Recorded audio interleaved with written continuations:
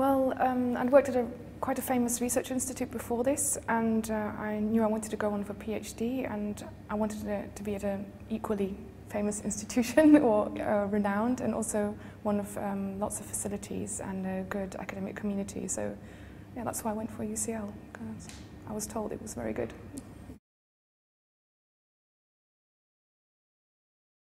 Well, I'm doing a PhD in speech hearing and phonetic sciences right now, and I'm in my first year, so I've still got three more years to go on that, and I'd like to keep on going as a researcher after that. And I find my field is very interesting because it's a very new kind of field, so it's in the area of linguistics, but also in the area of more sort of a sciencey area in neurolinguistics. So I'm looking at brain responses using an MEG machine. And that's quite interesting, and it's also quite unusual in my field, which is second language acquisition. So I'm very excited about this opportunity. I hadn't lived in such a large city before, so it's really exciting. Sort of socially, you sort of can go out in your free time, and there's lots of exhibitions, and I really like going to the Science Museum late nights. They're really exciting. They're once a month. And then the Science Museum stays open till 10 o'clock, and it's only for adults. And they have wine and everything there, and then they have special lectures on certain topics, so that's really nice. I like going there. I like going to exhibitions at the British Museum. I like going out, clubbing, not that often, but sometimes. Yeah, and it's just nice walking through London and looking at stuff. And I like, the university also organises quite a lot of stuff. So they have these give it a go thingies where they just have one-off occasions like horse riding, or going to Greenwich, or going to Cambridge, or going to Oxford, or what have I done? A ghost tour walk, and it's quite exciting. You pay a few pounds and then you sign up at the Bloomsbury Theatre, and then you can just go and you meet totally different people each time, and I made quite a few friends that way. And it's especially nice if you're an international student and you don't have a lot of ready-made friends here. So you can always get to meet new people, have coffee with them, and keep it going afterwards, and then see something nice on the way. Now that I've switched to doing a PhD, I have my own desk in my department, so I'm quite independent of the library.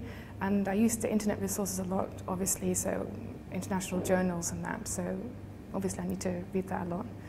And I do a lot with the graduate school, so they have really excellent courses, especially their residential courses. So I just did one in, was it November? So it was 3 days, and we were taken to this country mansion, and it was all inclusive and totally new people, and they were all PhD or master's level, and we had this.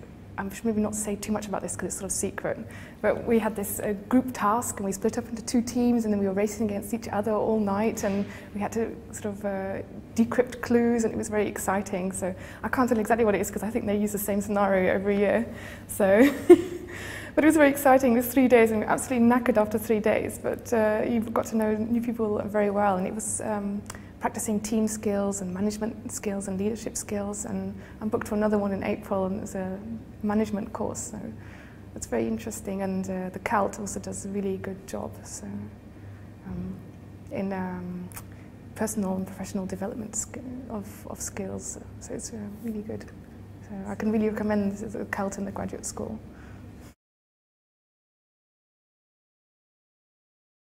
Well, I've lived in Prankett House, I've lived in Schaefer House, and I've lived in Goldsmith House now. And in Prankett House I lived as a student doing my MRes bit, it's the last year, and in Schaefer House and Goldsmith House I've been as a vice warden.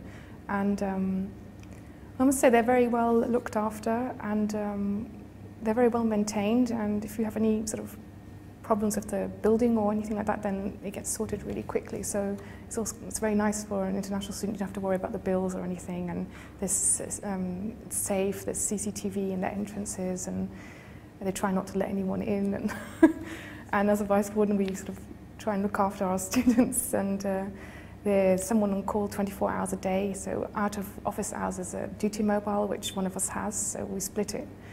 We split the time outside of hours on a duty rota, and then whoever has some duty mobile has to stay within 10 minutes walking distance of the residence. So then we're back in the case of emergency like a fire, or in case someone's ill or gets hurt, or there's some building related problems like flooding or something that can always happen. So Yeah, so that's quite an interesting job actually. I wish I'd studied here always. I did a master at a German university, and although I had really good supervisors, and I did make the most out of my time there, but I do prefer the system at the English universities, because the German universities, when I studied there, it was a bit too free, and there's no deadlines, and you're left to your own devices a bit too much, and then you could sort of waste time a lot and procrastinate because you're not sure what you're supposed to do, or you do too many courses, or so in my case. So I prefer it this way, where it's more structured, and you've got someone behind you all the time, and you've got a supervisor or a tutor or something like that, and I think it's probably a more efficient way of studying.